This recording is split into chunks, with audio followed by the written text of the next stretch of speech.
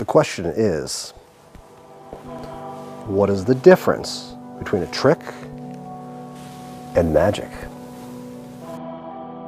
A black chip and a white chip.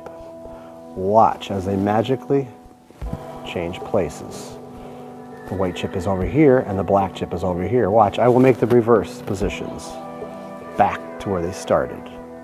Black chip here, white chip here. Just a trick. Watch again, closely. So what happens if we mix black and white? We get red. And what happens if we mix red and black? We get green. And the bigger question is, what happened to the black and white?